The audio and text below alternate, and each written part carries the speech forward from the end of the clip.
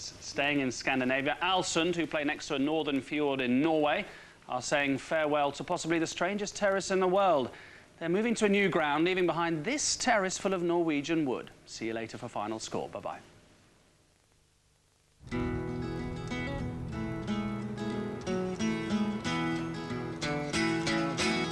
We have owned the stadium for many years, but we start playing here in the middle of the 70s. It's charming and people think it's something special.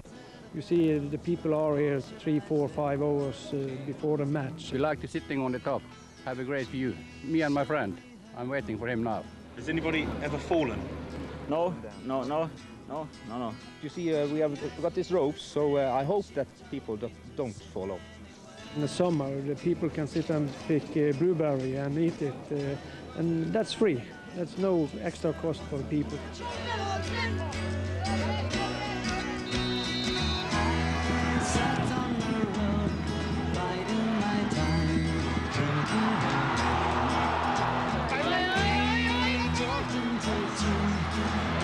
She said